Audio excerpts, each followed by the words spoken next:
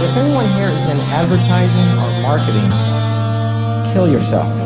Now pause for a minute when you listen to your radio and tell me if it's something that you would consider playable. Does this send an insatiable, flavorful blaze of entertainable waves into that tasteable place in your cranial? I'ma say it's no. More like some day-to-day interchangeable, easily makeable, same old plain old patient, don't hate for rotational, painful, unrelatable song some DJ's been paid in full to play on his daily show.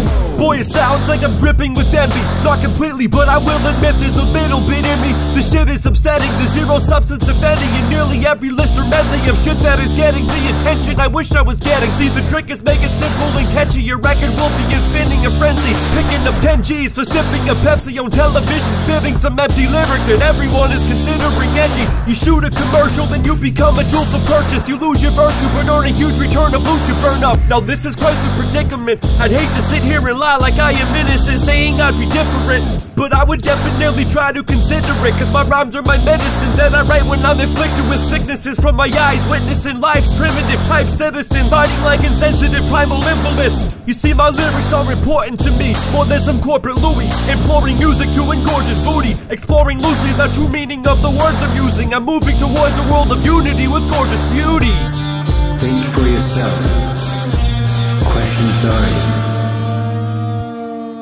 I know I'm sounding like some Timothy Leary, conspiracy theory, wary hippie, barely envisioning, clearly mimicking Jerry O'Terry, hysterically cheering with Will Ferrell, dripping severely like Jimmy flipping in Monterey. But I ain't on LSD, I'm on self-esteem. Is telling me that selling drinks on telly screens a hellish deed, a felony to the mental health of me as well as each individual that I'm selling these irrelevant liquids to. You see, this music's art, it intrudes into your thoughts, maneuvers like that red fluid that's shooting through your heart. It's all consuming like protruding lumens through the dark. It's truly beautiful like tulips blooming in the park, and to use it as a tool to try to get you to cough. Some useless product is a ruthless plot. You've gotta stay conducive to who you truly are and keep moving on, cause they are reclusive and will continue viewing you as stock. You've gotta stay prudent, acute and sharp. Your mind in a constant state of looming shock, like Abdul Saddam and Muslim garment through Quran, just threw a bomb down the fuselage of a plane on its way to Iran. Screaming you bizarre! Man, look, I'm a hypocrite. If I was offered $1 million to sip a bottle of Mr. Pimp, I'd be a dishonest, illegitimate artist to not admit to it. It's obvious my head would be nodding yes to it, because do not take the proper initiative is indicative of an undisciplined, awful businessman. The privileges of my wallet's thickness is almost limitless. I'd be some moronic idiot to at least not consider it. But see, the problems and predicaments and common incidents that come from hawking products are constant ambivalence. You'll become a market instrument limited to the smallest minimum of honest lyrics you can drop with spit in them.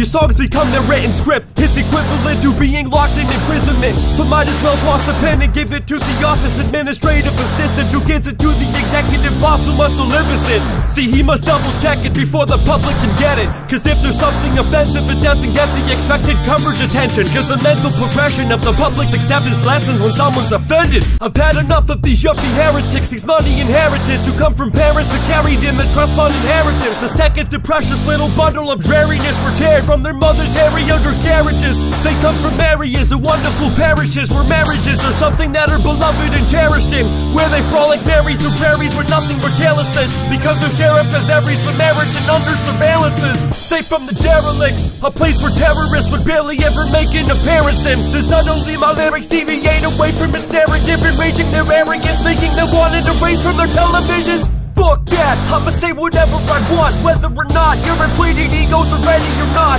Your selfish outlook is petty and the definite cause of every problem that everybody together has got, motherfucker.